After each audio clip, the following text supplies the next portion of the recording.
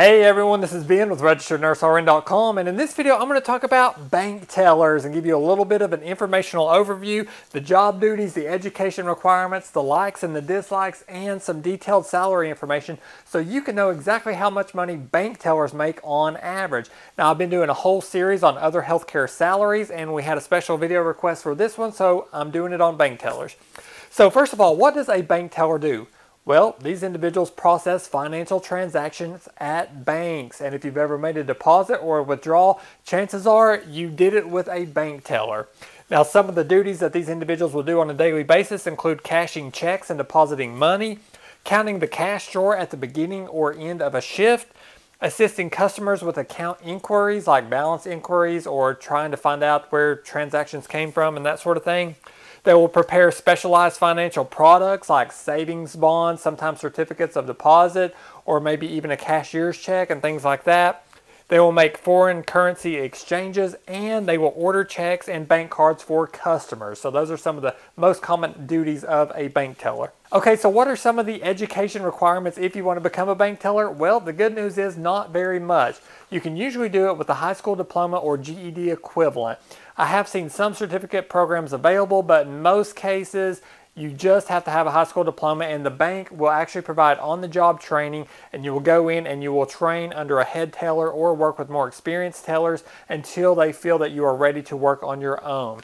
Okay, now let's talk about some of the likes and the dislikes of this profession. One like is that people like the hours. Usually you're going to work like an 8 to 4 or a 9 to 5, and you will have weekends or holidays off, and a lot of people like the hours of the banking system. Another thing is you get great experience. Let's say you want to move your way up to work as a head teller, or maybe you want to work as a loan officer or even a bank manager. Well, a great way to get your foot in the door is to begin working as a bank teller. Another thing is that a lot of people like working with people in this profession. So if you're a people person, then you will probably like dealing with customers all day and things like that. What are some of the dislikes? Well, one thing is that you can deal with occasional rude customers. People can be very sensitive about money, and if something's going wrong with their checking account or something like that, it can be stressful. Another thing is some people feel like they're underpaid. Another thing is that it can be stressful if your cash register comes up short or something like that.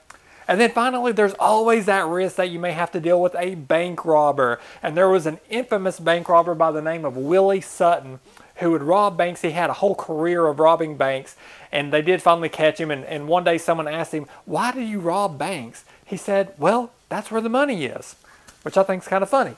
Okay, now let's talk about some job information.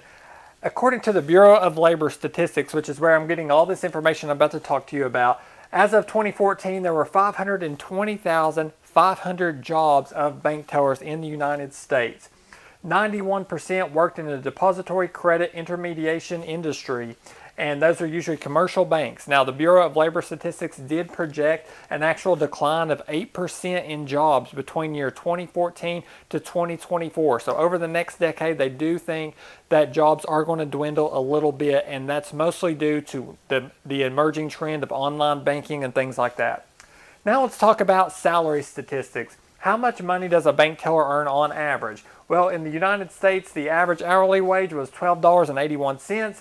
The average salary, $26,650 per year. And those are just averages across the whole United States. Some people make more, some people less. We'll talk a little bit about those statistics right now. First of all, what were the industries with the highest employment levels? Well, depository credit intermediation came in at number 1. $26,270 was the average there. Activities related to credit intermediation was the second industry with the highest employment level. $25,450 was the average salary there. And then non-depository credit intermediation, number 3, $25,590. What about the top paying industries? State governments came in at number 1, $42,470. Offices of physicians came in at number 2, $34,600. And then monetary authorities at central banks came in at number 3, $34,350. What about the top paying states? Well, Alaska came in at number 1, $30,720 was the average there. District of Columbia came in at number 2, $30,410 was the average there. And then Connecticut, number 3, $30,340 was the average. What about the lowest paying states? West Virginia came in at number 1, $22,080 was the average. Missouri, number 2, $23,220. And then Oklahoma, number 3, $23,850. And if you want to look up the salary statistics for all 50 states, I'll put a link down in the description of this YouTube video, and you can go to an article on our website, and I have all statistics for all 50 states. So that's a little bit about bank tellers. Thank you so much for watching, and please consider subscribing to our YouTube channel.